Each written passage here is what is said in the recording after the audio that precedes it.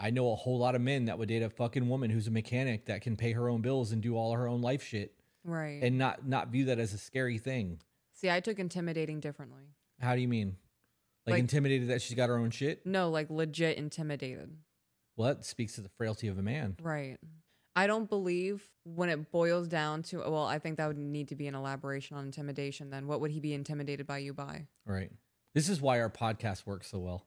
You know that, right? Why is that? Because we just had two very different perspectives and now we get to have a discussion about it. Right. And it's opposing views from a place of love that is not ugly. We're not going to scream and yell and have a breakdown in communication and fuck this, I quit. I can't be here anymore. I'm leaving.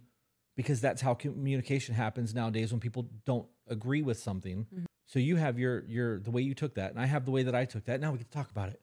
And that's why our podcast works. Well, we don't see that anymore. Yeah. People won't even have hard conversations in person anymore. They do it on the internet. Like they're going to change somebody's fucking mind by arguing with a stranger online.